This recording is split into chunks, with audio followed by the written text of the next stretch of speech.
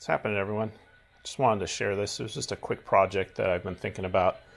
I run NCE, the PowerCabs on my layout.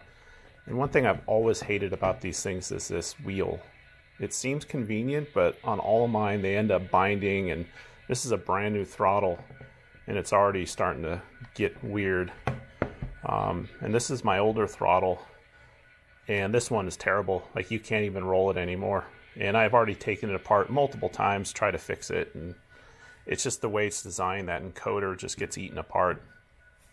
So I've always liked physical knobs, and that's why I've kind of like the Digitrack one, where it has the knob up there. But I'm already committed to NCE. So this is what I came up with. So I actually took the encoder out, unsoldered it from the board.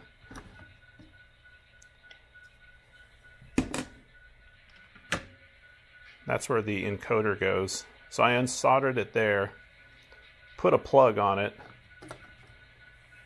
and then made a block and wheel. And this is just temporary. I'm just kind of the first prototype out of acrylic.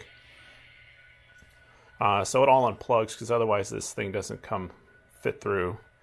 But all I had to do is I just milled out a little bit so that would fit in there. I may see about on the next version try and sink this down another level, because it is kind of high, but it's actually not too bad. So you can see where it comes through, and it fits through this slot right here where the old encoder used to go. And you can tell, like, if you use these things for any time, that plastic on plastic just completely wears out.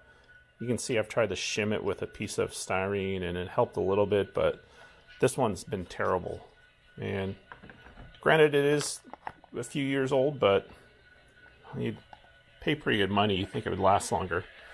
So this was my solution. So instead of sending it back to NCE every couple years, you can actually buy these encoders. They're like $4. I found a pack of 5 on eBay for about 20 bucks. But I actually am reusing the stock one, and it's working great. So you can see.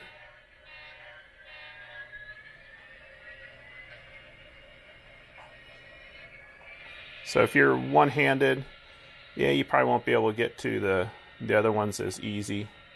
But you can still now just rotate it with your hand sideways.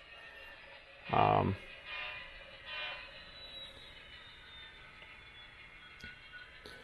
this is just the first version.